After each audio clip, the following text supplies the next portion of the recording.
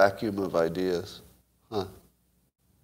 You know, one of the most, you want me to say something that'll blow your mind forever? I'm going to leave you with a thought that will this is just going to F you up. You ready? Consciousness is just that friction you feel between what you expected to happen and what actually happens. Now that's the first part, and I've said that before. And you could disagree or agree. Now I'm gonna prove it. And my corollary to that the only way you experience consciousness is that if what you expect to happen is a little different than what happens, even just in small ways. And then I'm going to take that to the next level. If everything that happened just the way you expected it, your consciousness would flip off. It would just turn off. Do you know why? Because everything you expected would be just like you expected, and pretty soon you would stop seeing it. It would disappear. There's no friction. There would be nothing to keep alive your consciousness. Now, you're not sold yet, are you? What is it that you do to go to sleep? You lay completely still until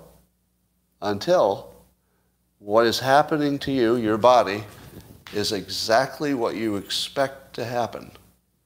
Wait, I'm laying completely still.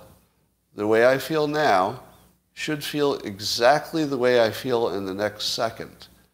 The moment it's right, the moment it's true that you're laying so still that your next moment will be identical to your current moment, that's when you fall asleep.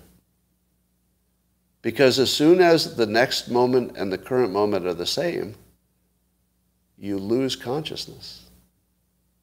Because you can't maintain consciousness if what you expect is exactly what's happening. And the only time you ever see that in your real life is when you're laying completely still and trying to go to sleep.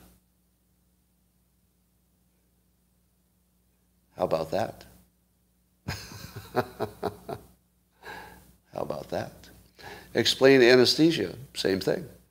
Anesthesia, as soon as you get it, it puts you in a case where your body doesn't move, and so your next moment on anesthesia will be just like your last moment, and then you're asleep. Now, the drug to sleep part is, I think, a special case, so I wouldn't go too far into that example. But consciousness is nothing but the difference between what you expect and what happened.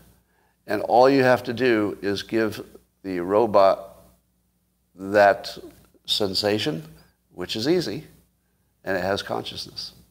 The robot needs to know, I think if I take this step, I'll just move forward and everything will be fine. Boop, true. I think the temperature will be X. Well, it's this. As long as the robot or AI is moving through the world and measuring the difference between what it expects and what it's recording, it would have consciousness. That's it. It would have consciousness. That's all it takes. You know, assuming you could process that difference. You'd have to be able to process the difference. And it's that processing that gives it the illusion of consciousness. What is a seizure then? I don't know. So what do you think? That going to sleep proves that consciousness is only the difference between what you expect and what happens. You didn't expect that to be so good, did you? No, you didn't. Well, that is going to get you thinking today. How high were you when you realized this? That's a good question.